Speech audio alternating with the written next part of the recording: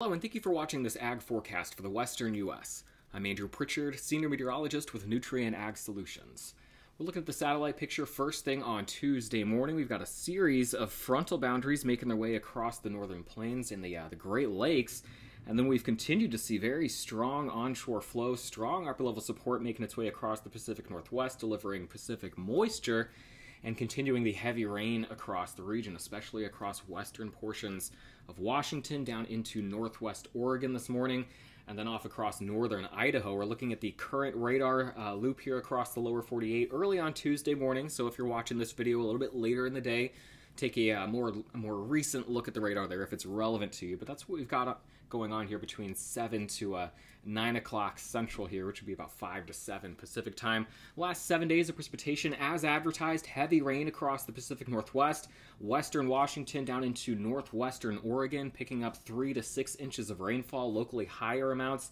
And then, of course, at the last moment, the rainfall that was being forecast for northern and parts of central California, of course, that system deflected off to the south, not seeing the rain there. So continuing to be dry across California off toward the Four Corners region, and the forecast continues to be dry there as we look out across the next 5 to 7 days. So the main stories across the west as we talk about the next 5 to 7 days, we've got additional rain in the Pacific Northwest and the northern plains, continuing to be dry in California across the southwest. This is the 5-day rainfall forecast taking us into Sunday morning. We have to talk about some high winds today across parts of the Pacific Northwest. Those winds going to be gusting 50 to 60 miles per hour at times in some areas. We'll talk about this in more a specific nature here in just a couple of moments, but here's a look at the forecast wind gusts over the next 24 hours. And again, a big swath of those winds gusting 40 to 60 miles per hour, locally higher across the Pacific Northwest into the northern plains. And then we're going to talk about a temperature transition. We're going to see a jet stream, not much of a pattern change, but kind of a change in the alignment of our trough across west central Canada. We're going to start to see some cold air intrusions at times across the Pacific Northwest into the northern plains. Will continue to be warm across the southwest. But again, as we head into the weekend and early next week, we'll start to get some of these cold air intrusions, some of these cold fronts sweeping in across parts of Washington and Oregon, down into parts of the central Rockies. So here's the jet stream as we get started on Tuesday morning. Very strong jet extension across the Pacific, again, racing across from west to east, leading into a big trough here across central or west central Canada from the Hudson Bay down into the northern plains. So as we head through the next few days, we're going to again see the strong onshore flow bringing additional rainfall to the Pacific Northwest. We're going to see a ridge developing across the Pacific, and this over time, as we head into the weekend, into early next week, is going to set up a pattern sort of like this, where we've got the jet stream coming over that ridge and then just kind of racing from northwest to southeast. And we're going to see disturbances kind of being just flung around the base of this trough across the Pacific Northwest, down into the central Rockies, and then eventually ejecting across the central plains. So what this does, this sets up the pattern there where we're looking at much more in the way of cold air coming in from western Canada, down across the Canadian Prairie, into the Pacific Northwest and the northern plains as we head into next week.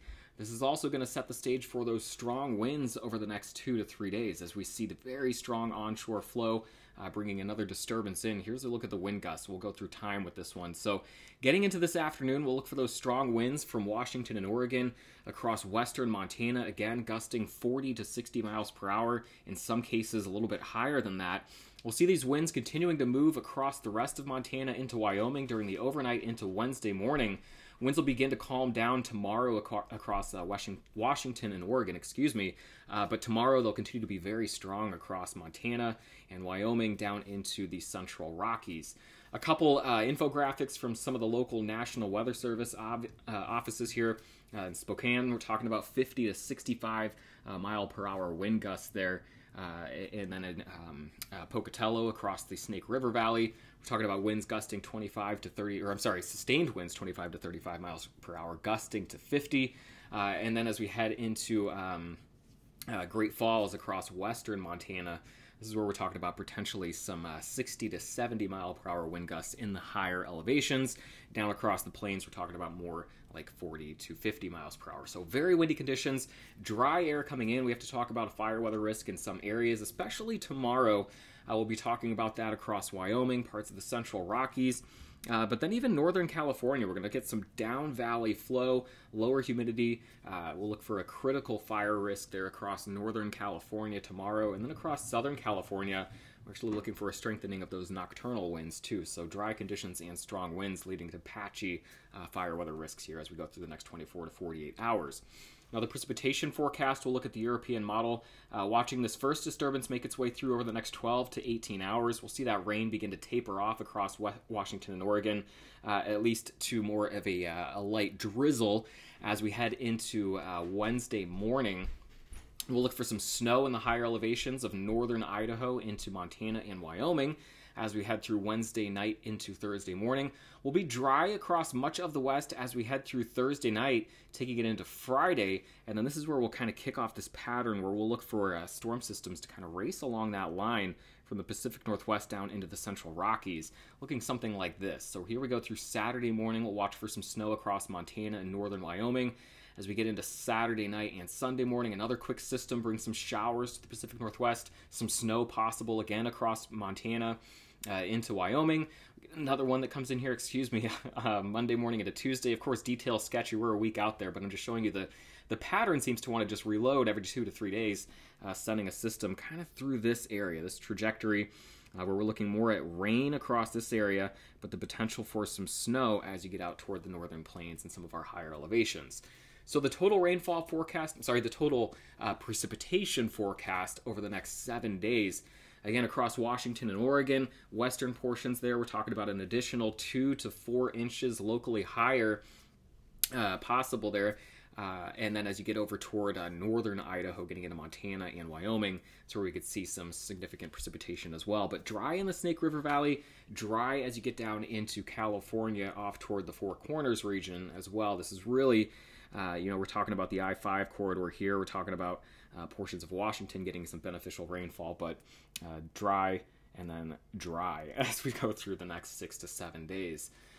Looking at the chance for some snow, again, we talked about much of the rainfall or the precipitation that falls in this area coming in the form of rain, of course, but then as you head back toward Montana, some of the higher elevations, we're looking at the probability of picking up an inch or more of snowfall between now and Sunday night.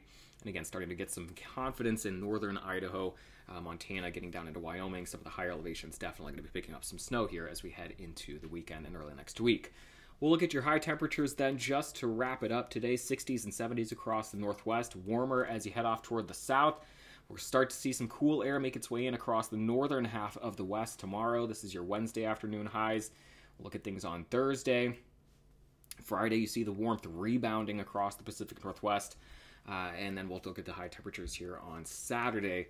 And then as we head into next week, again, we'll look for the chance for some of these cool air intrusions, the additional precipitation across the Pacific Northwest into the central Rockies. And don't forget those windy conditions here over the next 48 hours, bringing a localized fire weather risk.